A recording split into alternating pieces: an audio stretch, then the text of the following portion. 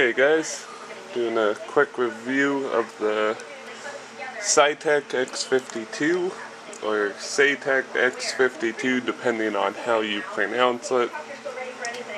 Fired it both ways. This is not the Pro model. Okay, I guess to start this review, it's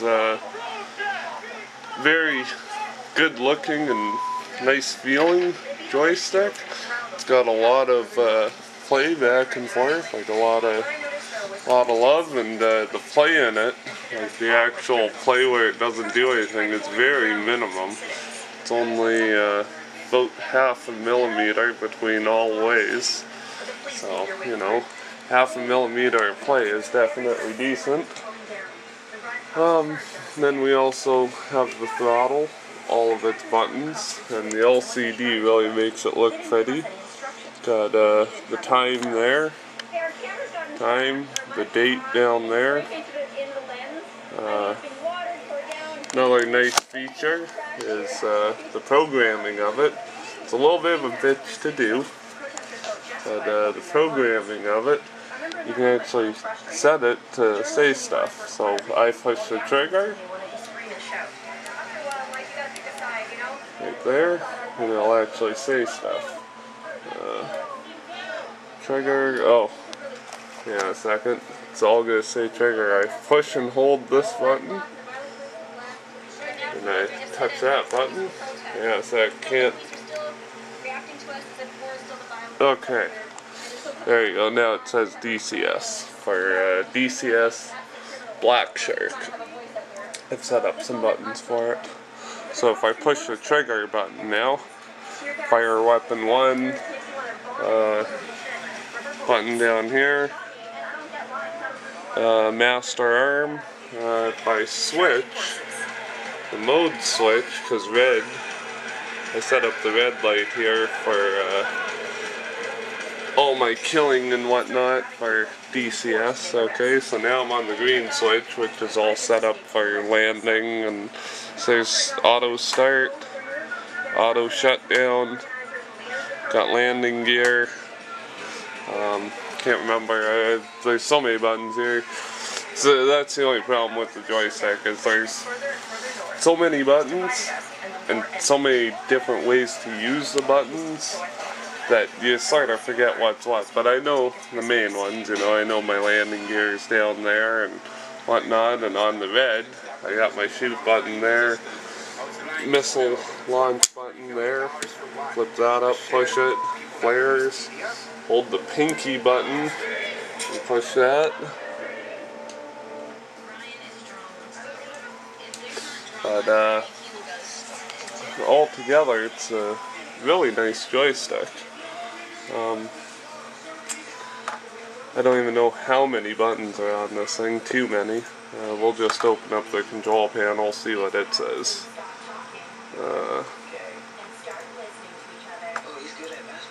Control panel, so right here, got 32 buttons between everything here. 32 buttons, and then the 3-hat switch, whatnot, something else. I don't even know what that moves. Not a friggin' clue. Oh, that's a mouse. Oh, that's cool. But anyways, moving on. So yeah, so according to this, it's 32 buttons plus hat switches, which you can count those as buttons, because you can actually set them up to be buttons. So 32 buttons, and then you got 3 different modes for each one of those buttons.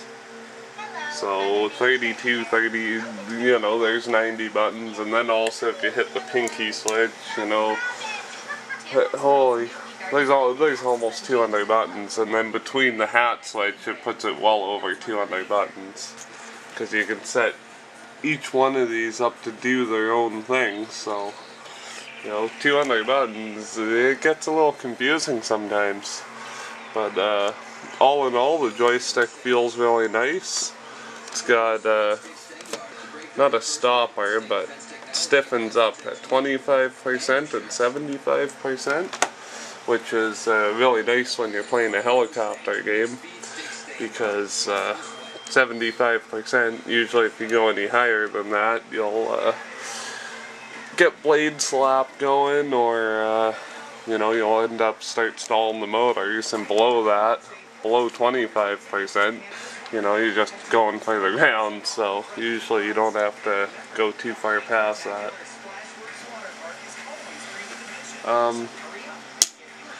I guess all the buttons are a dislike and a like at the same time, because for DCS Black Shark, it probably got 200 different commands. But yeah, so we'll just give you a little look here. I'll try and add a little more light. Okay, so that's the button setup. Basically, right here, the blue, right there, that's actually a mouse. It's not working currently because I got this open, but got the mouse, left mouse button, then you got a little hat turn knob switch thing, I don't know, it's just a turn knob, push button, slider, push button, then you got another push button up here, slider, yeah, then on the front you got another hat switch of the throttle right there. Okay, scroll wheel, which is also your right mouse button. The only thing that I haven't figured out, it's sort of fun to play with when you're in DCS Black Shark, is why do you need a stopwatch? You know, sometimes I turn that on just when I launch a rocket. You know, even though it tells me in the game how long it's going to take to get there, sometimes it's fun. Or I guess maybe if you wanted to see how long you play games for, you could do that too. But then we move over to joystick. Nice feature is on the joystick itself, it actually has an adjuster where you can lift and lower the bottom switch, so that way when your hand's in there it fits nice and comfy. You know, the button's not way up here and the other one's way not down there. But yeah, all in all, it's got a double button.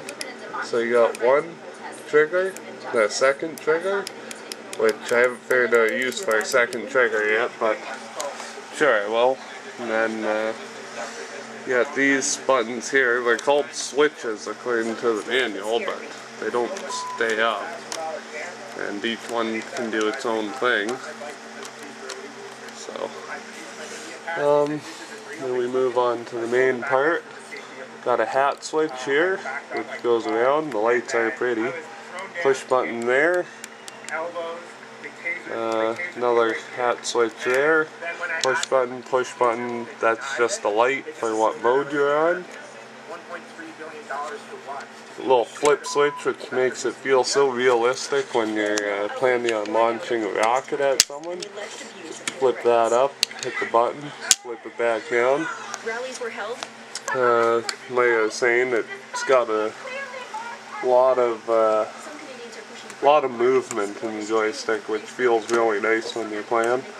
You also got your rudder stick, which is not too bad. It seems to work pretty good. One thing I like about this thing is it's nice and smooth. I can move it nice and smooth. It's not jumping all around.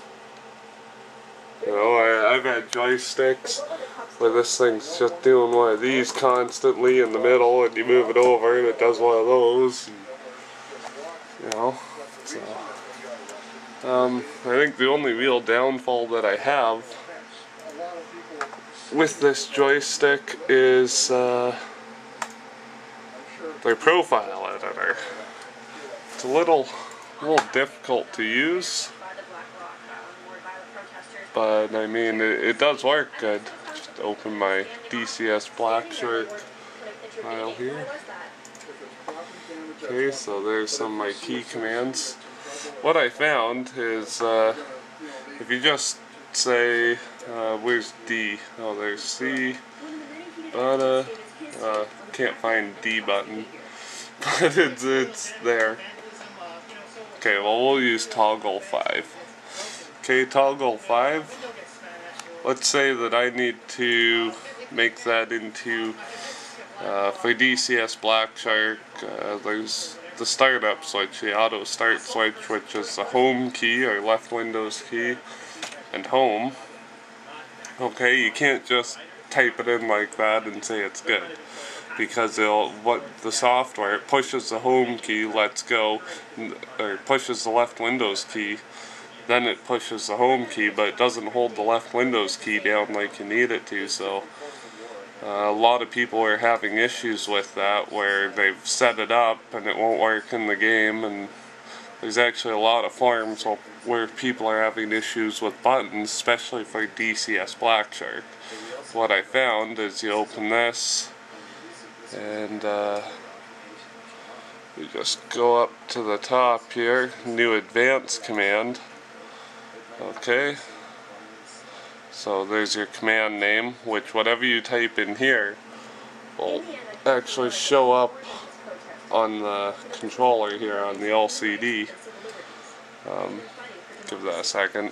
It's having issues. Oh, there it goes. Focused again. Okay, so for this now, same scenario. I want to start it. See how it does the double there? It shows it pushed in and then comes out. Well, then you hit the home key. It does the same thing. So what I do, left click on that, right click, delete. Now it holds the left Windows, holds the home key for, I don't know, quarter of a second or 100 milliseconds or something like that. Shows you right there the times. But anyways, then you hit OK and you're good to go. And like I was saying, it had the mouse. No, don't save that. It has the mouse feature, which is sort of cool. I can, my mouse is way over there. Okay, so I can move this right there, and it actually moves the mouse around, so I can go over. I got it set really low, the sensitivity, so.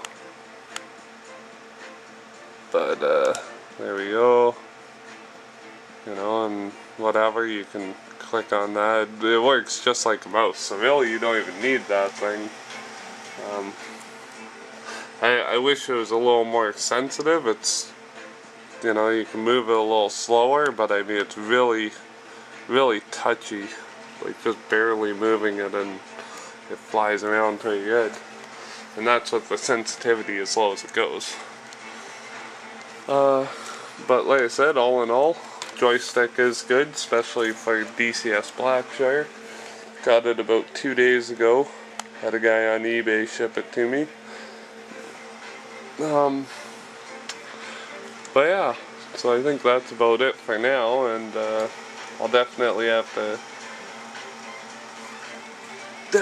to make another video of using this thing, because like I said, it's really nice, good looking system. And like I said, this is not the Pro model, but it works good. Yeah, I guess that's pretty well it, other than the only downfall, well, another downfall to it, is the USB cable is only like 4 feet long. So, you know, 4 feet, my computer's way down there, and this thing, the USB cable comes off the throttle, not the joystick, so, you know, I ran it down there and I barely had enough to do that, so. But anyways, guys, have a good one.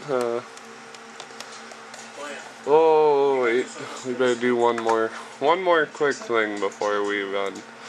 Another cool feature to this thing before I'm done here is in the programming, I can actually adjust LEDs, so like the brightness and whatnot. So like right here, brightness of the LED, I can brighten it right up, put it out. That's just by moving that side to side. It also does the controller. which is sort of cool. I keep it pretty low. I usually keep it out there. And then the MFD, which is your LCD screen, they got, just zoom in here a little bit, they got 3 different times, 3 different clocks. I can't figure that out neither. You'd think you'd only need one. But anyways, it's also got a brightness. So we click on that. I can brighten it up, dim it out. Here, let's turn that out for a second. And I can really dig the color that they use. They used a nice dark blue, which is sort of cool. Looks a little green in the video here, but it's actually a really dark blue. But yeah, so that's about all for this joystick. And like I said, I run that thing pretty low too, just because I don't want the LEDs heating up. Well, LEDs don't heat up, but they do burn out. But yeah, anyways guys, have a good one.